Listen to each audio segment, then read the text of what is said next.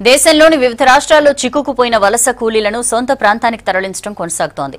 ప్రత్యేక శ్రామిక్ రైళ్ల ద్వారా కూలీలను తరలిస్తున్నాయి రాష్ట్ర ప్రభుత్వాలు.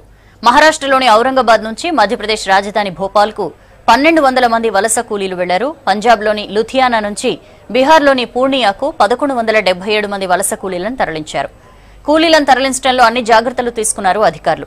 రైలు బోగీల్లో భౌతిక దూరం పాటించేలా సిట్టింగ్ ఏర్పాటు చేశారు. కూలీలకు ఆహారం, వాటర్ బాటిల్స్ ఇచ్చారు. కూలీలకు మాస్కులు, శానిటైజర్లు కూడా అందించారు. ఫిజికల్ డిస్టెన్సింగ్ పాటించేలా వలస కూలీలకు అధికారులు అవగాహన కల్పించారు. లాక్డౌన్తో ఇబ్బందులు పడిన తమను సొంత ప్రాంతానికి తరలించడంపై కూలీలు సంతోషం వ్యక్తం చేశారు.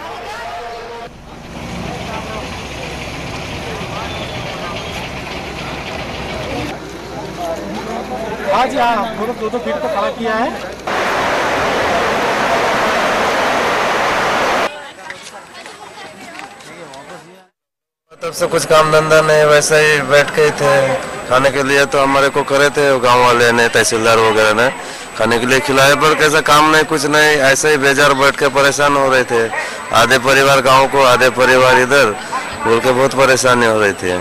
अब काम करे तो थोड़ा ध्यान भी लगता है आदमी को। अब इतना 1.5 महीना हो गया बैठ के, कोई शैतान जैसी बुद्धि हो रही, कोई कुछ बात करता, कुछ बात कर रहा है, कोई समझ में नहीं आ रहा है। जो भी हमारे साथ वो हो जाएगा, ऊपर वाला जाने का, ठीक है, जो भी होगा, पर गाँव को चले जाना।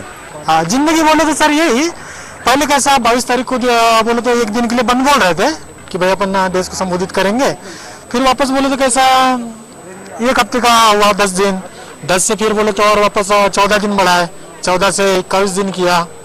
ऐसा धीरे धीरे बोले तो बड़ा ठीक है। तकलीफ बोले तो यही सर, थोड़ी सी खाने पीने की तकलीफ हुई हमें जी।